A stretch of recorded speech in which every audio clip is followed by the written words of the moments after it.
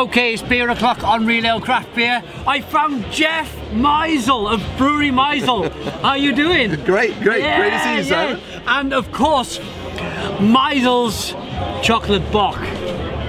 Yeah, the fabulous 750 milliliter of the chocolate bock. Yeah, fantastic. You could drink the whole bottle. I know. Like this, yes. with a dummy, on the top. Yeah. I love that video. Yeah. That was great. Yeah. That was great. Oh, thank you, thank you. I've travelled to Germany. We've landed. I found the owner of Brewery Maisel and Maisel and Friends. We'll get to that in a moment. But first of all, Jeff, what do we have? Now we have a collaboration with Moerlein in America. We did a TelePorter, which transports us in time. Okay. It's a really strong dark porter with around 9%. I think we got 8.6 alcohol. Yeah. ABVs, and it's nice chocolatey, caramelly, a little bit toffee. Yeah. And I guess we'll just try it. I think so. Presentation. I think my glass, certainly, and your glass, fantastic lacing, really lovely lacing. And an old brewer once told me, the smaller the bubble, the better the beer. So as you rock that beer back and forth, you can really see the smaller bubble chasing the. Yeah, I'll tell you something new. Yeah. If you drink a beer, and you have to see every sip you take on the side, then it's a good beer. Right. That's okay. Expressive. You learn something new every day. Every day as a blogger. It looks fantastic. Jet black in the glass. Should we get the aroma? I think we should. Yeah.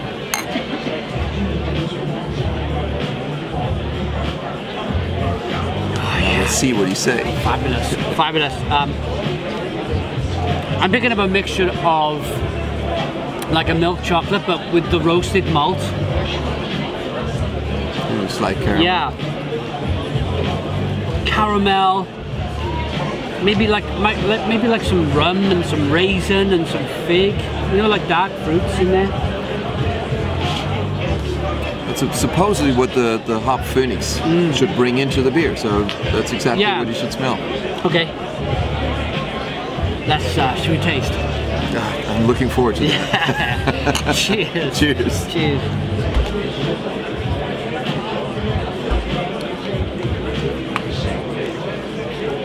Oh yeah. Yep. I think I can drink some more of that. Stone the Crows! Stone the Crows, what a fabulous beer. First thing I get is a really nice kind of wrapping, dense mouthfeel. A lovely, lovely, rich, dense mouthfeel on the beer. Is that what you aim for? Yes, it's strong, but it's not. It doesn't kill your mouth. It's like you want to drink more. Yeah. But it's still, you have this feeling you can chew on it. Yeah. Just chew on it. Yeah. And that's nice. That's exactly what I want. Chocolate, coffee, caramel coming from the roasted malts. Slight berries. Yeah. But all only on the back end. Yeah. And not too bitter. It has a nice, unique bitterness. It fits perfectly to the chocolate. And that 9% ABV, it blends very well with the flavors kind of dominate the alcohol, which is what it's meant to do. Yeah, exactly. It's a dangerous beer. Dangerously drinkable beer. Yeah. I really like it. A very quick beer review because I want to interview Jeff at the same time. Look at it, well, fantastic lacing, lovely look to the beer, great aroma. Yeah, I'm going to give that a great taste. I'm going to give that a 10 out of 10. I really believe that, you know, I have to give that further on to Eric from Moerlein and Mark Goebel, our brewmaster. Yeah. They did it. They did a perfect job, and I'm very happy because this is the first time I'm really tasting it also. Wow. Okay. So, okay. Perfect. Okay. So we're not in an office with a few people kind of tasting and writing down. We're having a good time with a blogger. Yeah. Tasting. So moving on with this interview, I'd like to talk to you about Maisel itself. I'm looking, fantastic old building behind us. I hear you've been brewing here for forever, really. How old is the brewery?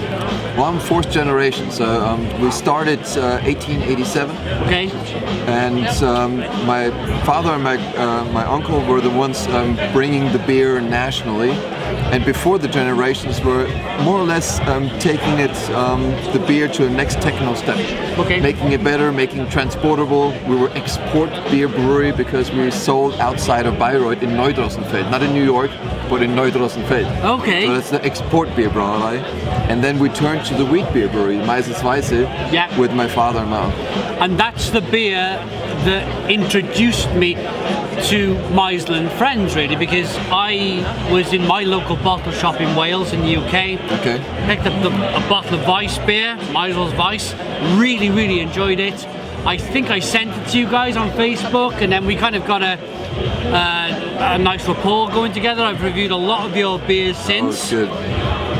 But the Weiss beer was the beer that really stood out for me. It was a very, very solid, really nice kind of Weiss beer. That's the history of the brewery. You then, as we just mentioned, Maisel and Friends is like a fork off in the direction of craft beer.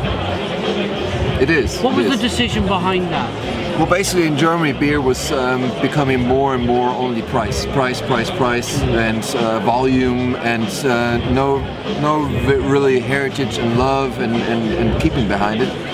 And my mother's American, and I studied in America during the 1990s, and that was the first period of the craft beer, and I really didn't like it. Okay, all right, okay. And it was too bitter. It was too much of everything. Yeah, yeah. But then after the years, all my friends always told me, "You try this," and I must say the beers got better and better. Yeah. So we decided it's a good time to introduce basically the Belgian beer styles, big bottle, much chocolate bock. Yeah.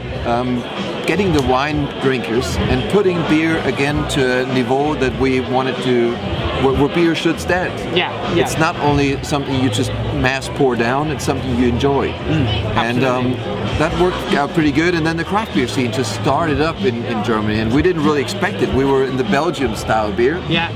And then we said, hey, my mom's American, my name's Jeff, I'm American. Yeah. The history of a brewery doing beer specialties, so we should do it. So we started a pale ale and so on, and we sent it to you, and we always got a good report of that. You guys who watch my videos on a regular basis will know all about Maisel and Friends.